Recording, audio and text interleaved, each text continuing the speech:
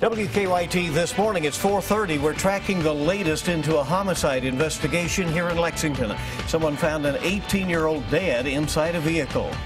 A man's been arrested in Lexington after shots were fired into a home this weekend. And today, the man accused of killing a Western Kentucky 7-year-old will be facing a judge on rape and murder charges.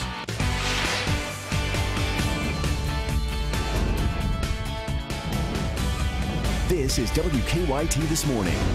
Good morning. It's your Monday as Thanksgiving week is underway, and we are so glad you're up and at it with us this morning. I'm Bill Bryant. And I'm Rebecca Smith. It is very, very chilly this morning. You'll definitely need a big, heavy winter coat if you don't have one, Micah.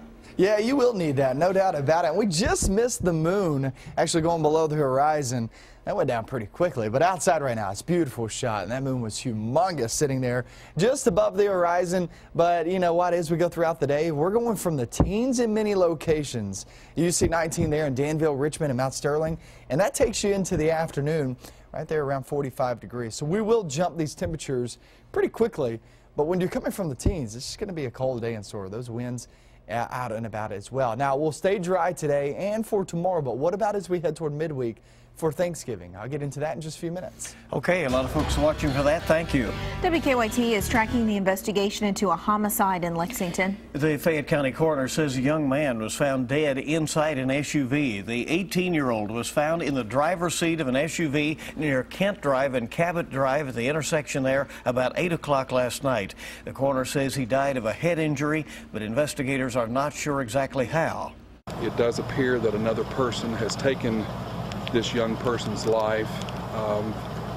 There is injuries, and the way he's positioned in the vehicle at this time, we're not able to see what type of injuries. There is a fairly large amount of blood, so we do believe it is a head injury. The coroner there, Gary Ginn, says the young man is from Lexington, but he is not releasing his name just yet. Police also have not said if they have any information on possible suspects. Lexington police are also investigating after someone fired shots into an apartment complex and a home. The first shooting happened on Cove Lake Drive, the second a few minutes later on Winter Park Drive. There, the homeowner tells us a bullet came through the window and the family's front door. WKYT's Hillary Thornton has more.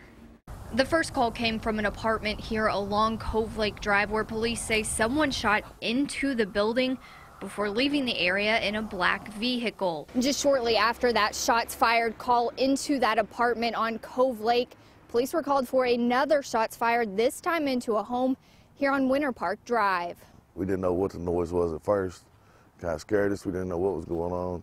And we seen the hole in the door, and the neighbor told us that some guy had walked up with a shotgun and just shot the door. The gunshot going through the middle of the family's front door, making its way back into their kitchen, where the couple says it went through a cabinet and burst the pipe underneath their kitchen sink. I couldn't believe that somebody in broad daylight would just come up to the door and shoot the door. Thankful everyone is okay, including their 2-year-old son.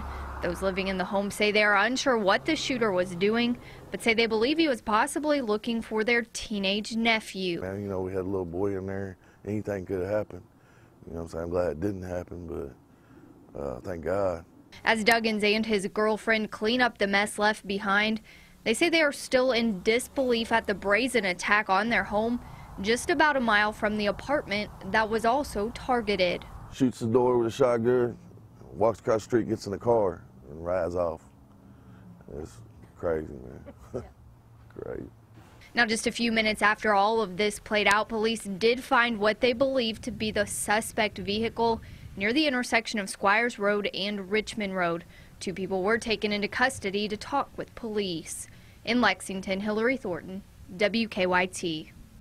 While police have not said if the 2 shootings are connected, they did make one arrest. 18-year-old Adrian Tate Washington was arrested and charged with wanton endangerment.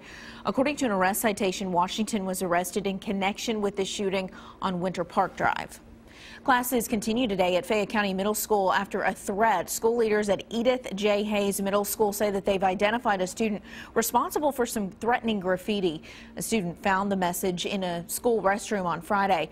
The principal sent a letter to parents last night saying the student has been disciplined.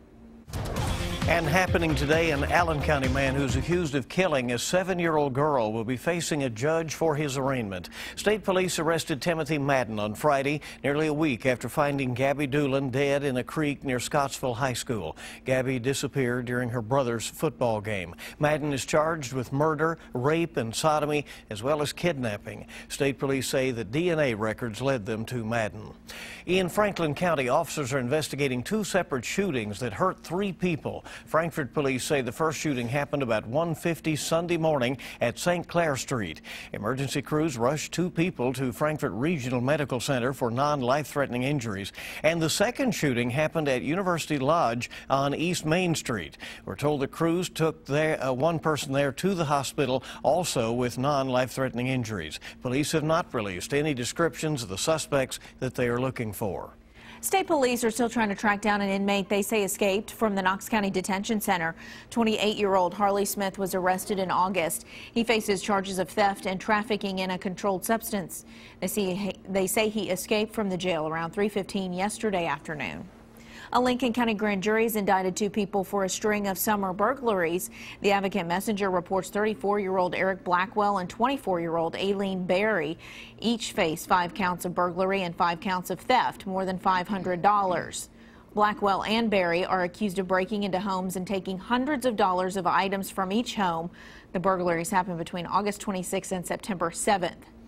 The time is 4:36 on WKYT this morning, and firefighters are warning that heating equipment is the leading cause of home fire deaths during the winter months. From 2007 through 2011, fire officials say space heaters were to blame for 1/3 of home heating fires and 4 out of 5 of the home heating fire deaths. Lexington firefighters say you should never use an extension cord to run a space heater, and you should turn portable heaters off when you're leaving the room or going to bed. Firefighters also say to test your smoke alarms and CO detectors every month and to change their batteries every 6 months. The drop in temperatures also means a lot of families are pulling winter clothing out of closets for the first time this year. If you find some of those coats no longer fit, or you have a few older ones that you won't be wearing this year, there is a Lexington homeless shelter that wants them.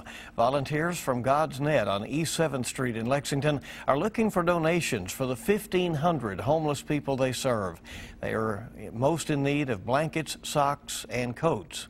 Our community is so compassionate and understands the fact that if they give these items, they are going directly to people who need them. And no one wants to turn their back on those in need. Donations can be dropped off Mondays, Tuesdays, and Wednesdays from 10 until 2. God's Net is also collecting gently used toys for the annual Christmas store. The Camp Nelson Honor Guard is in need of funds to help those that they help to bury.